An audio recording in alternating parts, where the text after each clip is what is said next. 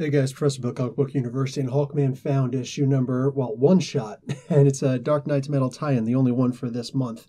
Uh, well, for the end of the year, actually. This is right before 2018. So, guys, this was actually a really fantastic comic book, but I'm going to tell you straight off the bat, I'm about as biased gets. Why? Because I'm a huge Hawkman mark. So anything Hawkman, pretty much, I'm down.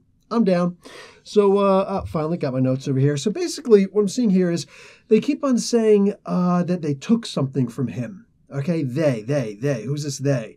Well, it's kind of hard to say, but we know already from Dark Knight's Metal, all right, issue number 4, that there's the Hawk tribe and there's the Bat tribe. And Batman, obviously, and Hawkman, well, obviously. You say the Bird tribe, whatever, but the idea is that they both belong to these separate tribes. I like that they kind of put them in opposite spectrums of each other. That's perfect, especially since they're kind of friends, you know what I'm saying? Push comes to shove.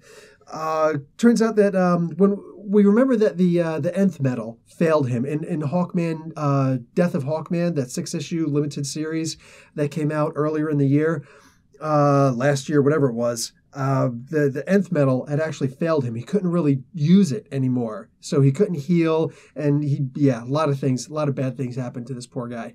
So clearly he wound up dying, and that might be what they're saying. They took something from him. So they didn't give the answer here, which kind of bugs me. I feel like they should have given the answer in this. What exactly did they take from him? Either way, there's a part where he seems to be fighting himself. So I'm imagining if this is Carter Hall, then he's fighting against Qatar Hall.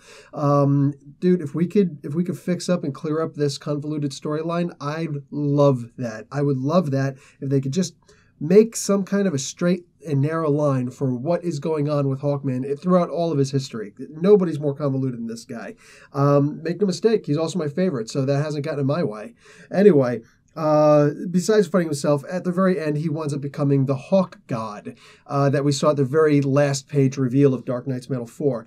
Now, all of this was just a memory, so it seems to me as though he's battling, he's defending, so to speak, the Dark Forge, which has actually been extinguished at this point. There is no functioning Dark Forge. So life can't be created again. Hence the Dark Universe, the Dark Multiverse has escaped, has been able to spill into so-called our world. So Hawkman is remembering all these while I imagine he's in the Hawk God avatar form. You see the Hawk people in here, and there's so much in here. If you're a huge Hawkman fan, forget about it. Boom, you're done. And I'm telling you, I just got back from my local comic book store.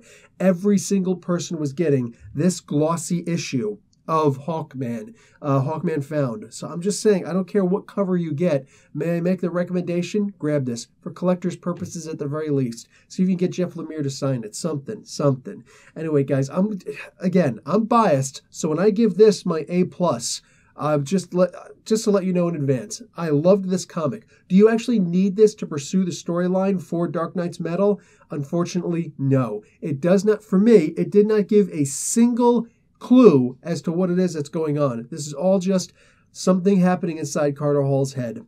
Okay, it's good to know he's still around. In the meantime, I actually want to see me some Hawkman. That being said, guys, Professor Bill, Comic Book University, class dismissed.